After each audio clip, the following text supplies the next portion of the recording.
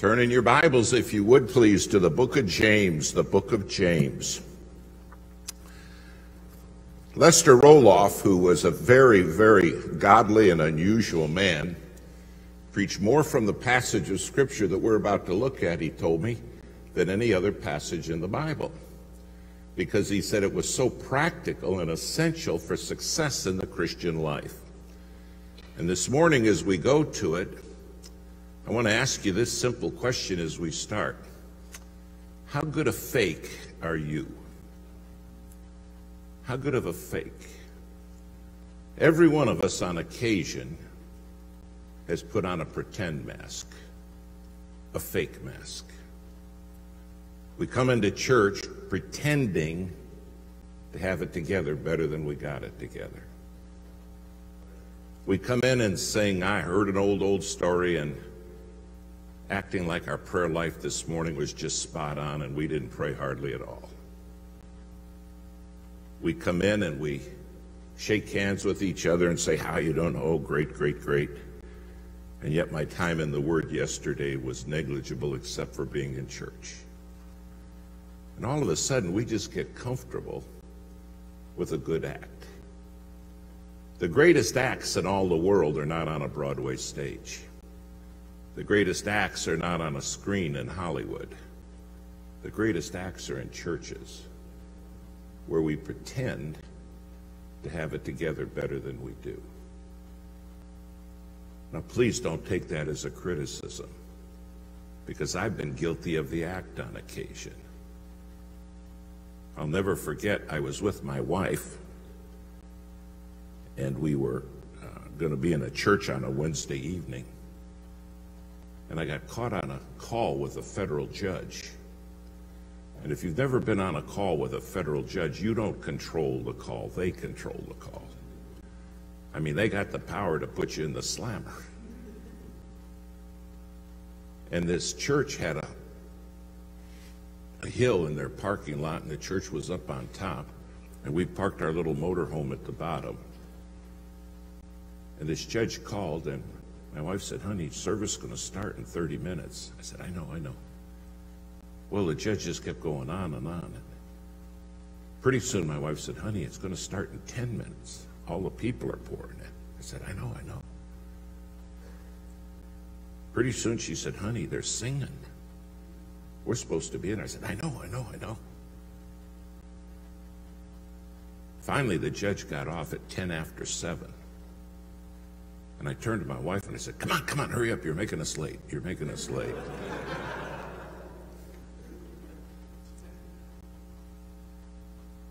Now, my wife has some ailments, and you had to walk down 3 little fold-out steps to get up in our camper. And I said, come on, hurry up. And then we got to go up this hill. And I said, come on, quicker. And she said, honey, you go on. I'll come as quick as... I said, no, it won't look good if I walk in without you. Did you hear that? It won't look good if I walk in without you. Now we got up to the guy at the door, the greeter, and I knew him for many years. And, oh, Brother Gibbs, praise God, how you doing? Everything's great. I just treated my wife like dirt. Now we walked inside, and the preacher summoned me up, and I went up on the platform. And the Lord spoke to my heart and said, now I suppose you want me to help you, after you treated Glorianne so bad. And I said, yeah, that's pretty much what I had in mind. See, none of us wants to be called out on our fake. We just sort of want God to not watch it. And boy, up on that platform, the Lord spoke to my heart, and literally, I mean, God said, you got to repent. If you want me to help you, you need to repent. And when I stood up to speak, I said, I got to tell you, I treated my wife horrible coming in here. I treated her poor. If any of you treated your wife that way, I'd have got on your case. But it was me. How good a fake are we? Well, God in James gives us 3 keys to not being a fake. James chapter 1, starting at verse 26. And whenever you read the book of James, remember this was written by the half-brother to the Savior, Jesus Christ. This was written by somebody who grew up with Jesus as a teenager. Can you imagine being in the home with the Son of God as your half-brother? I can, in my own mind, imagine Mary saying to James, "Why can't you be like your brother?" He was perfect. Now here he is, a follower of Jesus Christ, chosen by God to give us an eternal book in the Bible. Verse 26, addressed to Christians. If any man among you seem to be religious. Boy, underline that in your Bible. There it is. I seem to be religious. I seem to have it all together. God never called you and me to be world-class fakes. He's called us to be real.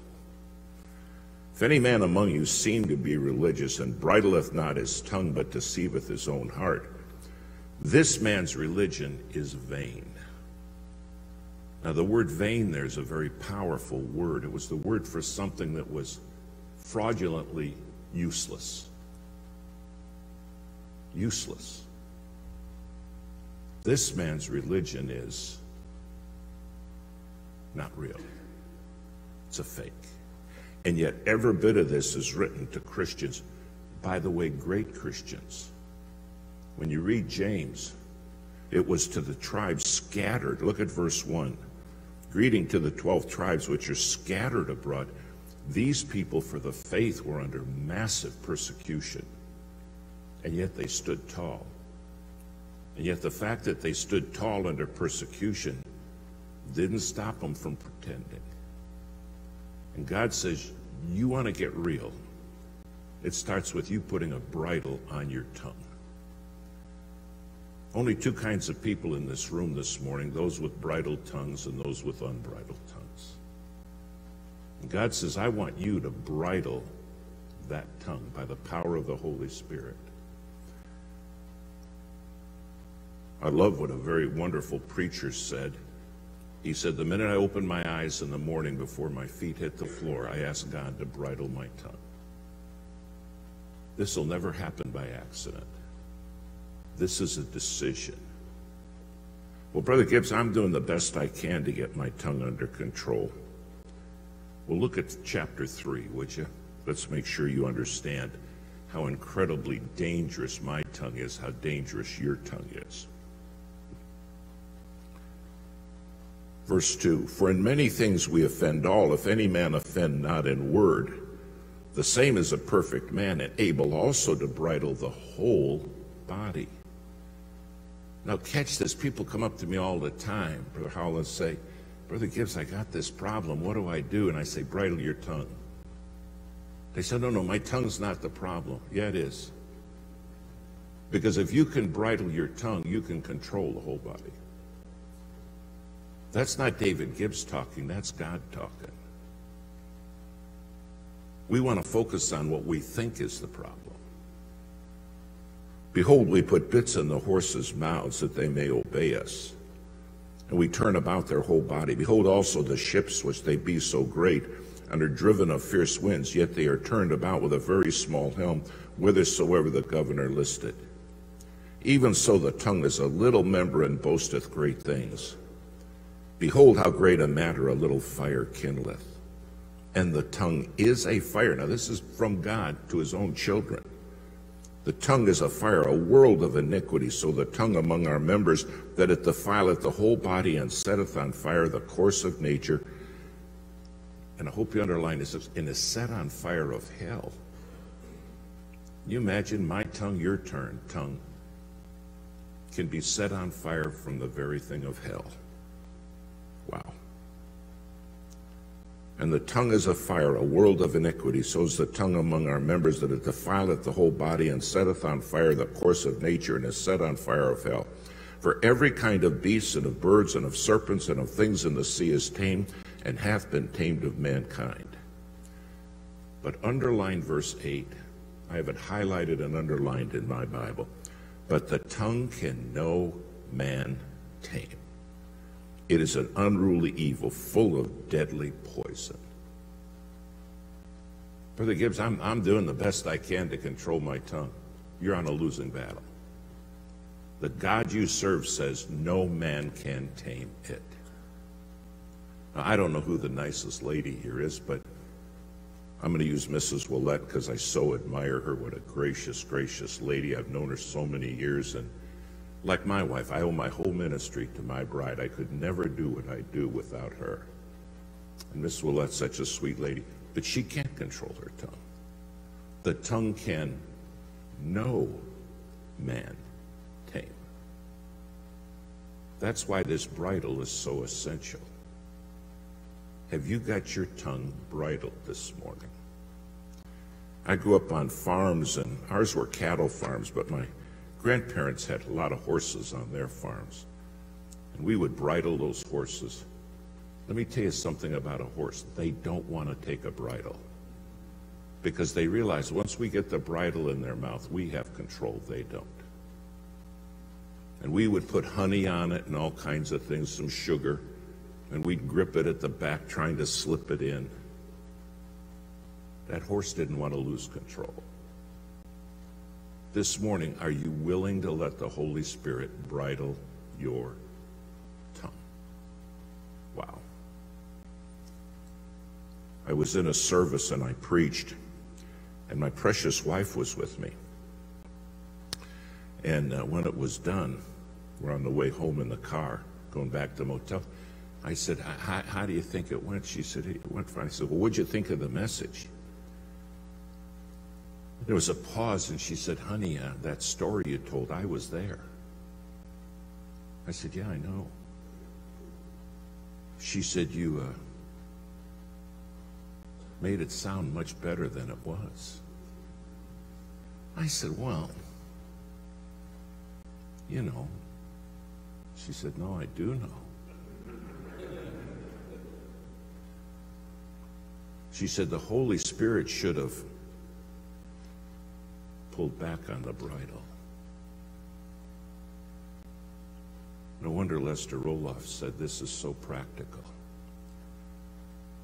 Every person in this room is going to speak 35,000 words today. The tongue is going to be in the middle of every one. Something you can't control, and neither can I. But by the power of God, we can have our tongues bridled. I tell the story because I made such a fool of myself. I'm not a good morning person. I get up in the morning, but I don't like mornings. I'd much rather stay up till 2, 3 in the morning. But when you got to get up at 3, 4 in the morning, I just have trouble getting my engine started. How many of you, you're like my dear wife? Boy, she's out of bed 5 a.m. How many of you, that's you? Ought to be legal to shoot you, okay? I'm on an airplane, a Delta airplane. The flight's going to leave at 5 a.m. And I got on that airplane, and they put a brand new interior in it. And the tiniest little seats I've ever seen. And the minute I saw those new seats, I thought, good night. Once I'm in that seat wedged in, I will not need a seat belt. Turn this baby upside down, I won't go anywhere.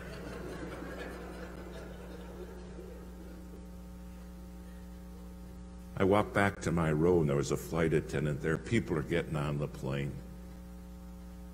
And I know exactly what I said to that flight attendant. I took my coat off and I said, those are the most puny seats I've ever seen. I didn't say anything about her. I criticized the seat. Like that, she let me have it in front of all kinds of people. I said, that's the most puny seat I've ever seen. She said, well, you could lose weight, you know. Oh, sweet Alabama. 5 in the morning, and I got the mouth of the South on a Delta flight. That's all it took. She said, you could lose weight, you know. I said, you know what, you're right, and you could get prettier. I said, I don't know how to tell you this, but you are one of the most seriously cosmetically challenged people I've ever met. I said, when you fell out of the tree, you didn't miss a branch on the way down. Now, the people around me started clapping. A businessman there got his pen out. He said, say that again. I want to write that down. He said, where'd you get that? I said, I don't know. I think the devil gave it to me. I don't know. She teared up, and I said, if you think tears are going to help, you're dreaming. She walked off. Now I'm putting my coat up overhead, and the tracks in my pocket slipped out. They just came out. And I'm putting them back in my pocket, and like that, the Lord said, probably not a good idea to give her one. If you can't control your tongue, this world does not want to hear what you got to say. Plain and simple. I went back up to her and I said, what I did to you, I'd never want somebody to do to my wife. I never want somebody to do it to my daughter. I said, I broke the heart of God. I had slipped the bridle off. Whoa. I said, I am sorry. She said, I've been a Delta flight attendant for 22 years. She said, no one's ever apologized to me. I said, today's the day. I truly owe you an apology. When that bridle is off of your tongue, there's no telling what'll come out. Set on fire of hell. No man can control it. Get that bridle on. I was getting off of the airplane, and the captain was standing at the door kind of just saying goodbye to people, and that flight attendant's standing there. And as I'm walking down the aisle, she pointed at me and she said, the big guy right there, that one, that one. And I thought, oh boy, here it comes. She's going to get the captain on me. I walked up and the captain shook my hand and he said, I want to thank you. I said, thank me? He said, yeah. I said, I don't know, did you hear the whole story? He said, yeah, I did. He said, I'm a born-again Christian. And he said, I see Christians on our flights all the time who can't control their mouths. They can't control their tongues. And he said, you weren't doing too good, but you landed well. Have you got the bridle on? Now, there's something I learned. You bridle a horse, they're forever trying to get it off. They'll rub it on a building, they'll scrape it on a tree, a fence post, anything to get it gone. Don't lose that bridle. Lester Roloff said, I have the ability to bless God and shame God with my tongue. If any man among you seem to be religious and bridleth not his tongue, but deceiveth his own heart, this man's religion is vain. Look at verse 27. Pure religion and undefiled before God and the Father is this, to visit the fatherless and the widows in their affliction. Now please, that doesn't say you go find some widows and some orphans and go visit them. It says visit them in their affliction. Fatherless and widows were the people who couldn't do anything for you. They couldn't own anything. They had no rights. When's the last time you went to help people who couldn't do anything back? And you sought them out on purpose. Visit the fatherless and the widows. Every one of us has this streak in us where we want to do something for somebody who can do something back for us. Brother Willette, you'll want to know him. He can do stuff for you. That's not this. My wife has helped me with this. She said, let's make a list of people who can't do anything back, but we can do for them. We can visit the fatherless and the widows in their affliction. My dad put in thousands of acres of corn every year. And our neighbor was dying, very sick. And they were going to lose everything. They had nobody to help them. And my dad said, I want you to go with me. We're going to go over there and offer to help the Tates get their crops out. I said, Dad, we got our own to take care of. We got thousands of acres to get planted. We can't mess with that. He said, you better understand something. Visiting the fatherless and the widows is not an option, it's a command. You don't do this just because it comes up.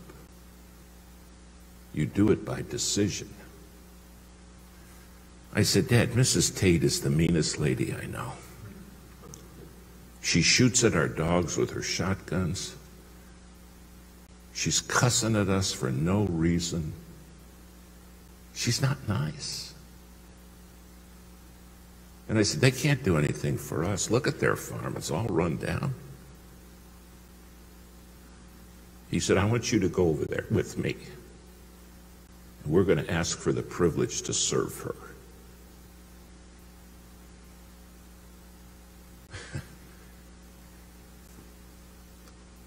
Immediately, I went to the men that worked for my dad, and I said, my dad wants us to go help the Tates get their crops in. And they said, well, you got to tell your dad, we're inundated. But he had one man there, Earl Meeks, and he said, your dad's trying to teach you a lesson, son. The rest of your life, selfishness is going to pull you to watch out for you and not others. That streak is in every one of us. We went over to see Mrs. Tate, and my dad was standing on her doorstep. My dad said, tell her why we're here. And I'm thinking to myself, this wasn't my idea, Dad. You ought to tell her. I said, Miss Tate, we want to help get your crops in. And she looked at us and she said, why would you do that? My dad said, tell her. Tell her about the God you serve. Do you understand? If we're going to be real, we got to tame the tongue. And we got to start serving people who can't do anything back. By design. She said, I don't have money for seed or anything. His illness the last 10 years has taken everything. He's dying. My dad says, tell her we'll do it. Yeah, but my equipment's all broke down. Tell her we'll use our equipment. And then my dad says, tell her it will be our privilege. Be careful you don't get this thing. Well, I'm going to do this for you, but you better appreciate it.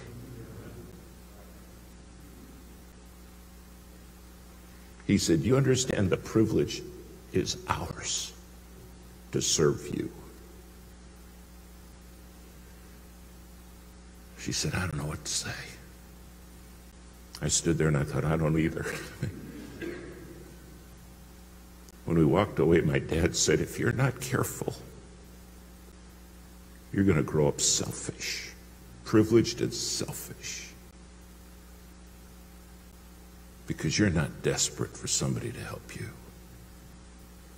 But the world's full of widows and orphans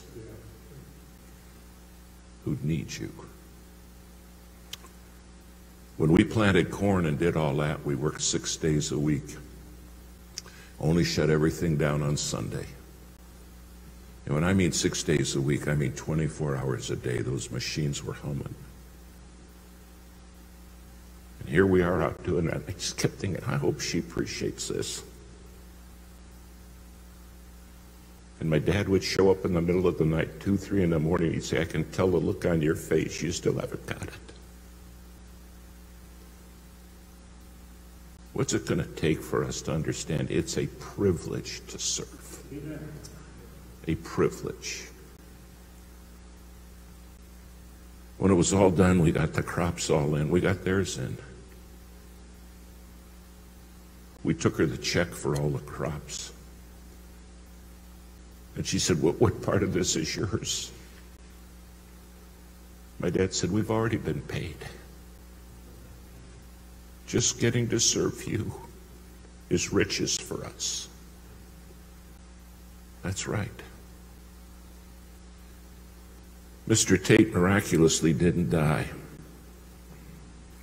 He lingered at death's door another year, but then recovered. And we got a call one day and said, could we go to church with you?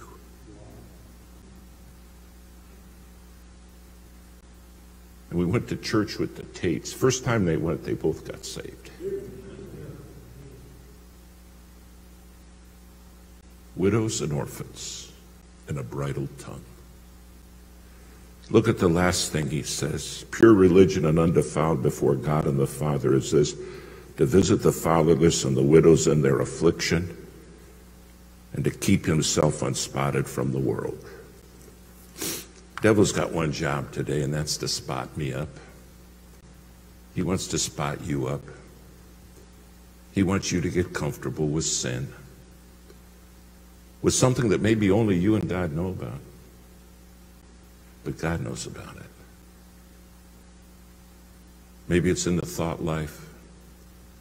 Maybe it's in your emotions. Maybe it's in something God's laid on your heart and you're saying no to. I don't know. But the devil wants to spot me. I'm a pen guy. I love pens. I just enjoy them. And I have some wonderful ink pens, and the problem with an ink pen is that ink always wants on my shirt. And I have some wonderful shirts that have got ink blobs right on them. And if I wore that shirt, you'd say, you can't use that shirt. Look at that spot.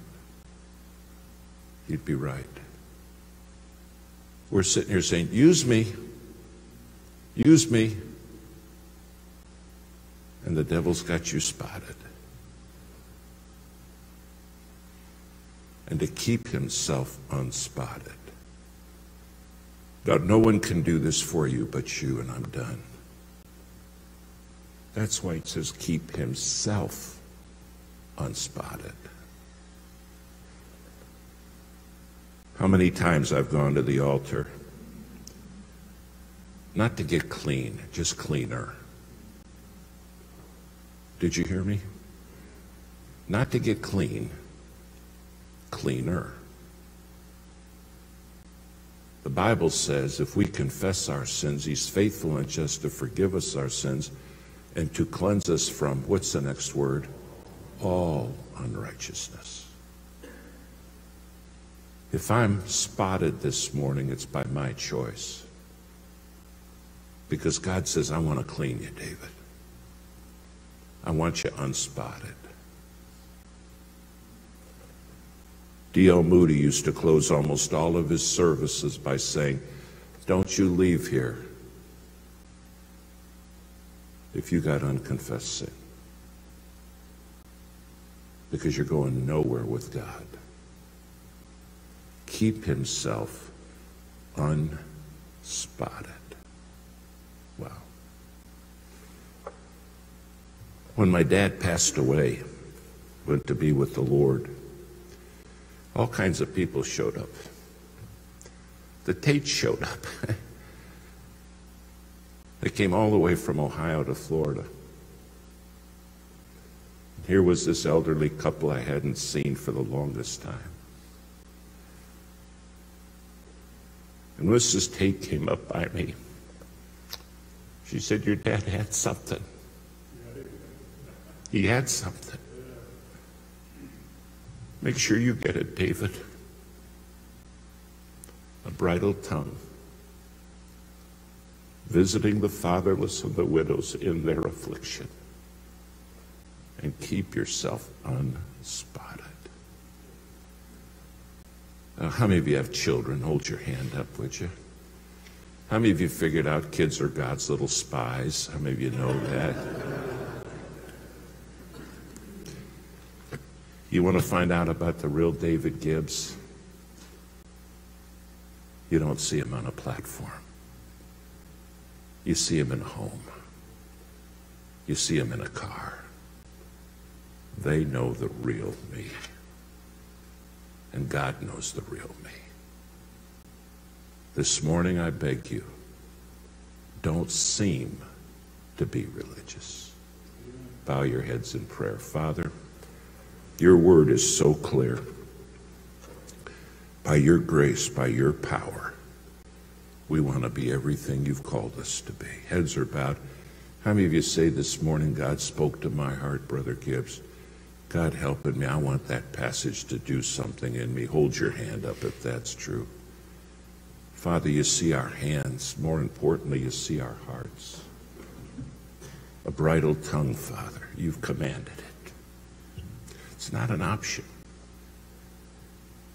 In visiting the fatherless and the widows in their affliction.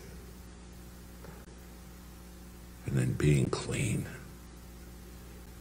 What a privilege. Everything you command, you enable. We can be all of this.